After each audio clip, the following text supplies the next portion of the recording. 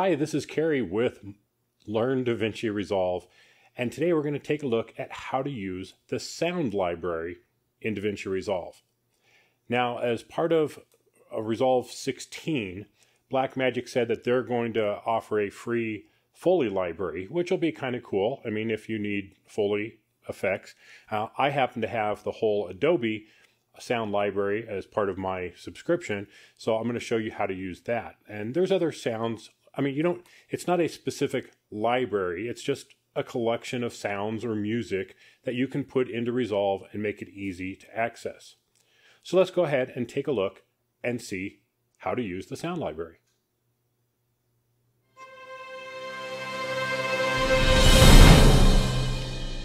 Okay, let's get into this. This is my sound library I have here with a bunch of different sounds in it. And if we open these up, they're just a bunch of WAV files. So all kinds of cool stuff in here. So let's go ahead and go into Davinci Resolve. And I'll just create a new timeline here.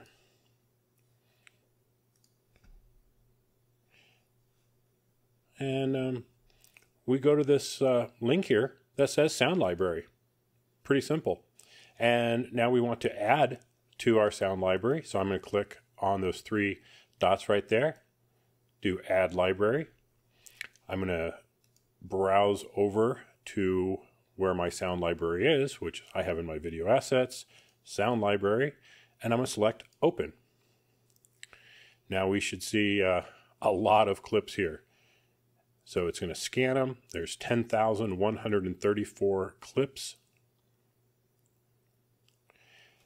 Now, one of the problems with the sound library that I see is if you don't know the name or some other field that is recorded with it, like a description, you're not going to be able to find them. There's no way to bring up all of them. There's no way to have folders within the sound library. While it's an okay system, it really is lacking in some key areas in terms of just finding what you have. Now, I'm going to go back to the sound library here, and you see these are all named accordingly to the different categories that they're in. So there's Foley, go down to production elements. So if I know the categories that I have, like this, then I can just type in something like this and be able to find it by name. It's when you have a lot more stuff that you're not really sure of, it's going to get really difficult to try and figure out what you have. So that's kind of the downside of the sound library, and I hope Blackmagic addresses that with like a folder structure or something to make using the sound library a lot more useful. So we'll have to see how that plays out in the future. In the meantime, we just need to sit here and wait for all these clips to import. Okay, it's added 10,134 clips out of 10,134 clips. So that's good. It didn't skip any. Okay, and now what, right? And this is the thing that I don't really like is, like I said, you have to know like a file name. So if I type in human, then I can find all the ones that have the word human in them. And that's okay, I guess. But like I said, it's really not the best way of doing it, I think. I think there's probably better ways. So let's type in production.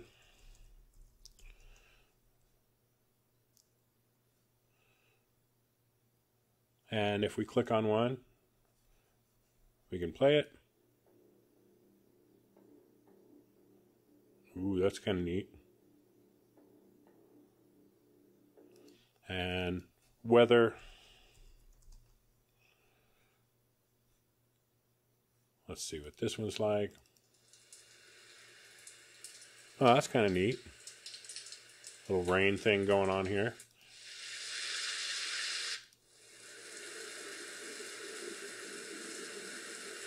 And do we have some lightning? Oh, nice. And So just adding these is just as simple as just dragging it in. So it's not very complicated of a system. Like I said, it works. It could be better. The searching definitely could be better. The only options are name or description for the filter by, and you can choose which database they're in. So if you have multiple databases, you can choose which database the sound library is in. So you can give them different ratings, and I'm not really sure what that does because there's no option to sort by the rating. So I do like that I can go left and right and kind of go through them real quick if I want to, hit space. And that's really it for the sound library. So while a lot of people are excited about Blackmagic releasing a fully library, many of us already have it. If you have the Adobe subscription, you can look at the Audition documentation, and it will show you where to get the fully library. So let's see, those small bells.